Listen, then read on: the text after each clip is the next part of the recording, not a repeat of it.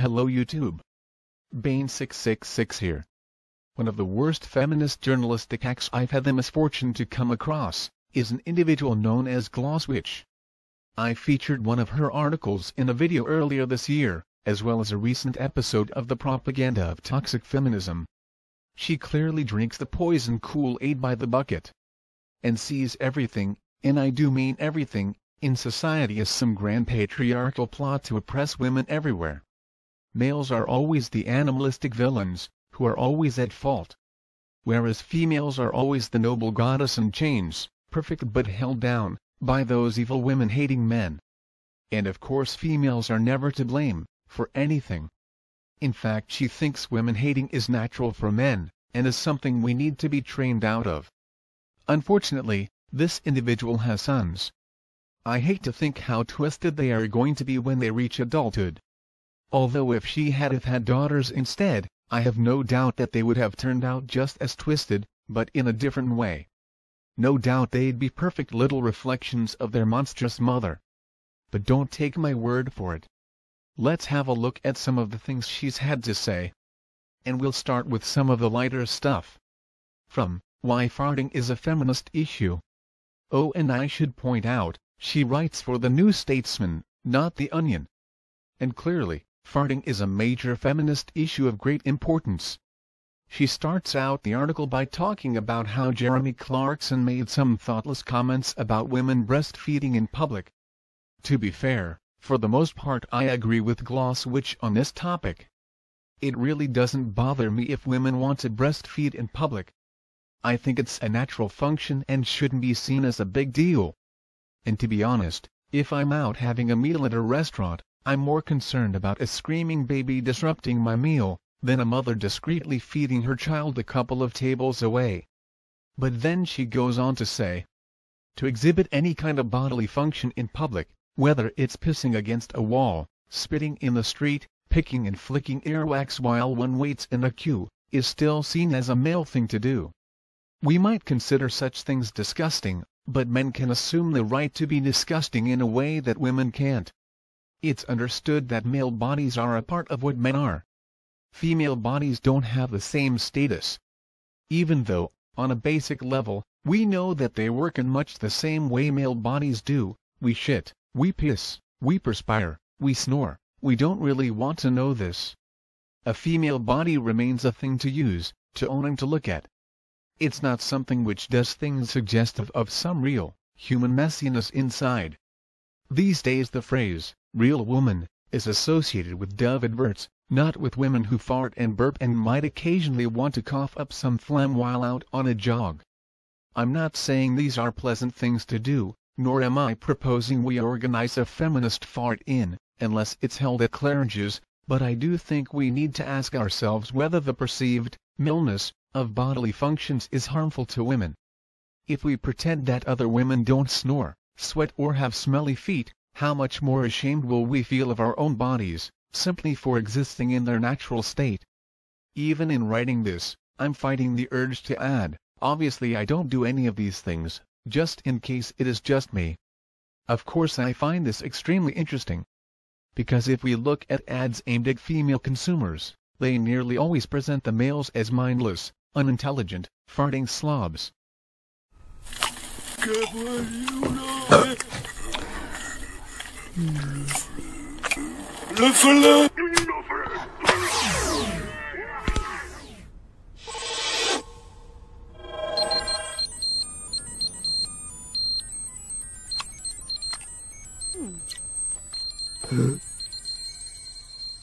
And it's not done to make the males look more superior, that's for sure. It is, however, done to give the female consumer a sense of gender-based superiority. Are we to believe that women don't fart, or cough up phlegm? Admittedly, pissing against a wall might be a bit more difficult. Okay, so maybe I should be totally fair here, and properly address her concerns. How's this? Ladies, if you wish to fart, cough up phlegm, or piss against a wall while out in public, by all means do so.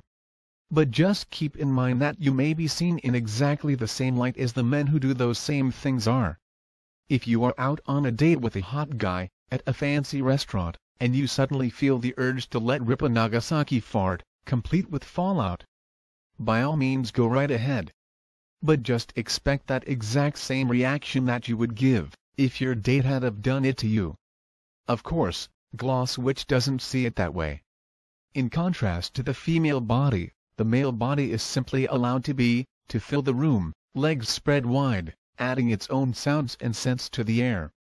To assume the right to be a little bit revolting, to spit on the street, to jokingly raise your arse cheek to fart, is, I would argue, a form of privilege. It expresses an ownership not just of the body, but of the space around it. We don't see it as such because we presume men and boys are, naturally, into this sort of thing. You heard it first here, folks. Farting is now a male privilege. We should now take a moment of silence for the millions of oppressed women worldwide who are unable to fart like men.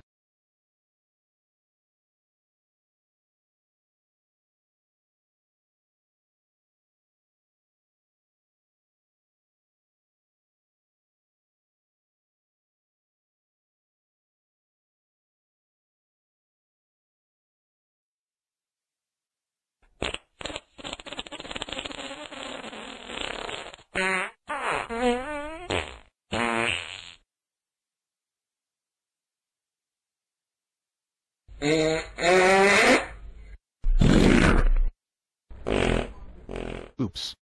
Sorry folks, I guess I forgot to check my male privilege. But Glosswitch goes on to say, female bodies don't just exist to be looked at. They leak, smell, make involuntary noises, and what's more, if they do all that, then it's also likely that they think and feel. But a woman having thoughts and feelings won't do. Best put her in the corner so no one can see. Okay, so society is oppressing women from farting, so we can oppress women's thoughts and minds. Okay, got it. Makes perfect sense. I find this claim to be particularly strange, considering there are many in society, both males and females, who would consider a male farting in front of a female to be extremely offensive. Let me ask you this, if men, or society, doesn't consider females to have thoughts or feelings, then why as a society are we so concerned about offending women by farting in front of them? Wouldn't we just not care? And it's also a matter of when and where you fart. Some advice, ladies: if you enjoy your partner, either male or female, performing oral sex on you, you might want to fight the urge to let one rip. If you can, of course. Such an act might be considered impolite or inappropriate. But seriously, male or female, you should feel free to fart, pick your earwax, burp, cough up phlegm, or piss against a wall in public if you want. But others should also have the right to think your actions are disgusting. Every act, every action, has its consequences. Including getting arrested for pissing against a wall, down some dark alley while drunk. Ultimately, your choice. Do men do these things more, on average? Yes, and we are judged for it when we do.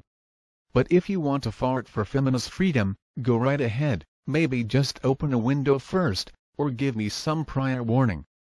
I'm happy either way. Next. Well, let's go from farting to stripping. The next article of hers that I'm looking at is called Opposing Sexism, Not Sex, How Does a Feminist Mother Explain a Lap Dancing Club? Oh boy. From the article.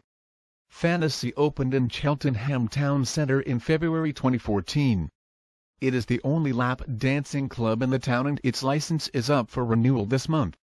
I've always felt uncomfortable about it being there, especially knowing that male colleagues could always gaze out of the window and be reassured that you don't have to treat women like equals all the time, but it's only since my sons have started to become aware of it that I feel really, truly concerned.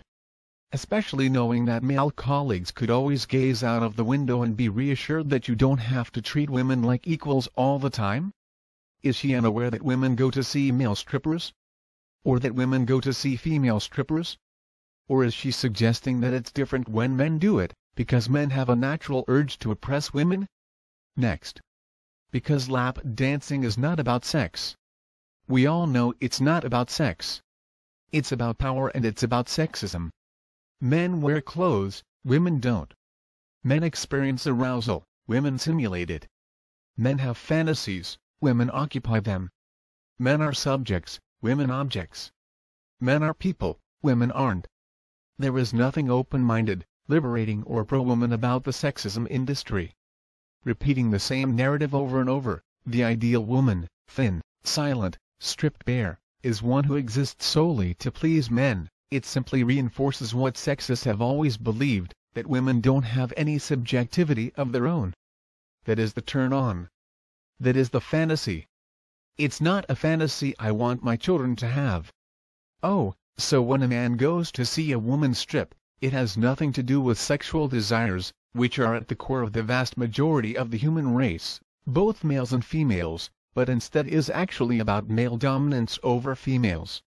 Of course I'm assuming she thinks females going to see male strippers has nothing to do with female dominance over men, but just normal sexual desires. After all, couldn't we flip her script? When a female goes to see a male stripper, women wear clothes, men don't. Women experience arousal, men simulate it. Women have fantasies, men occupy them. Women are subjects, men objects. Women are people, men aren't. Not to mention, women at strip joints watching men tend to be, shall we say, a lot more hands-on, if you know what I mean. But it's only objectification when men do it, right? Strange that. Next. If my sons grow up to be sexist arses who hate women, I don't think it will be all my fault. No, actually, it will be entirely your fault, and the fault of the bullshit ideology you force-fed into their heads. Next. I know how fashionable mum-blaming is, but I tend to think the entire woman-hating world has something to do with how little boys come to see their position in relation to their female counterparts.